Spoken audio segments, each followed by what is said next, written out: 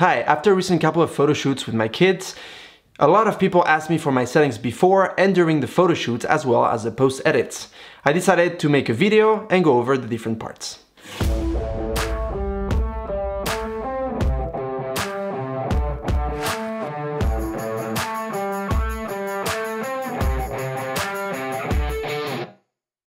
Okay, so I will be breaking down this video into 3 sections: before, during, and after the shoot.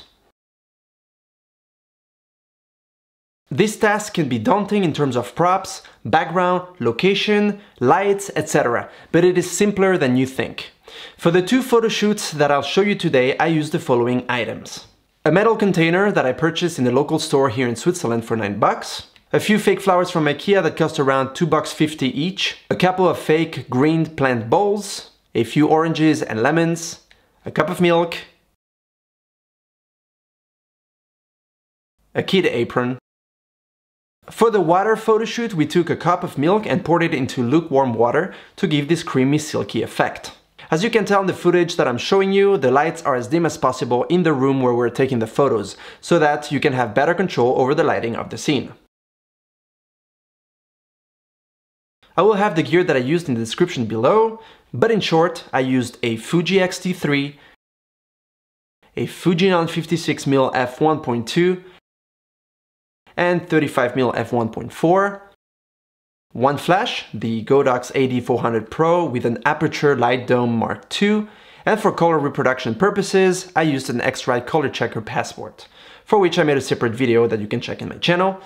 That is all the gear I used. I have done the editing in Lightroom Classic. Oh, by the way, to make things easier for you, I've created a couple of presets that you'll find down below. These are free, but if you want to make a little donation to keep up the channel and or to buy me a coffee, I will not say no. So what you want to do is have the flash at around 1 meter or so from your subject and at a 45-degree angle.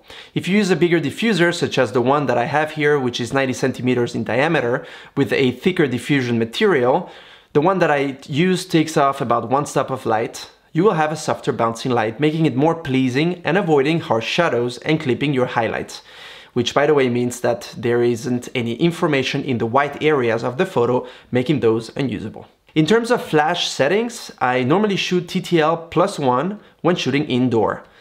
That will add 1 stop of light and will compensate for the loss of light that the diffuser takes away. Again, make sure that you remove as much ambient light as possible. Now, regarding the camera settings, let's break it down. I tend to shoot wide open with these 2 lenses, especially when getting closer to my subject, as I find them a tad soft on the edges when doing so. Also, you don't want too shallow a depth of field, as you want to see some of the details in the image, as for example in this specific couple of shoots, you want to see the oranges floating in the water and the kitchen tools on the table. So keep your aperture anywhere between f1.8 and f3.2 for better results. The flash will compensate for the light loss. I keep the ISO at 250 usually, so I have as little noise as possible, and I keep it close to the camera's native ISO. In terms of shutter speed, I shoot at 1/125th of a second usually, as there isn't that much movement happening, but you want to keep things looking as sharp as possible. One setting that I like to use is the preview exposure and white balance in manual mode. This allows you to keep a consistent image when taking the photos, so you can see what's happening in between flashes. To turn this option on, you go in the setup menu, screen setup, preview, exposure, white balance in manual mode, and you turn it off. Don't forget to turn this back on when you're not shooting with flash. It's better to have it on. If you have a color checker passport, you can use it to have more accurate white balance and colors later on. Not a must though, especially if you're using a preset like the one that I'm giving you.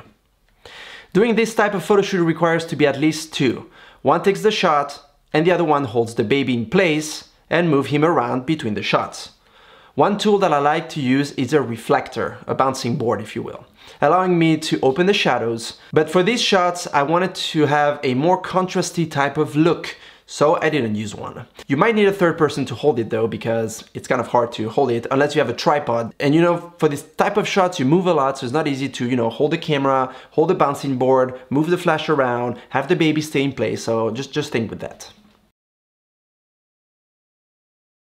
So I then import my shots into Lightroom. I apply the right preset and tweak the different settings, which are mainly the color temperature, the tint, the highlights, shadows, clarity, etc. The basic ones. I can do a separate video for my post-editing, but that should do for this video. I do want to say something that might be quite obvious for some, but that is very important, and that is, if you're using a Mac, I normally keep my screen brightness halfway. That allows you to see the photos in a more accurate way, and they look better in the final results, and more like what you want them to look like. I hope you've learned a trick or two.